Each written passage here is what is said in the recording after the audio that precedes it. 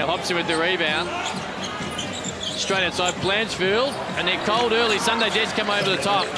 He's able to put it back. Referee didn't pick up on it because I think he was going the right way. Here's Preston. You spoke of the confident Shane Hill.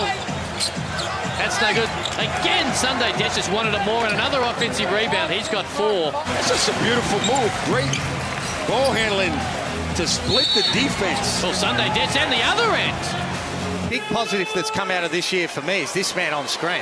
Sunday to be able to get ready for next year, get some of these guys seasoned, and he's been good in limited minutes. We might get down to John Casey somewhat shortly as Sunday Dech now up to 9 points.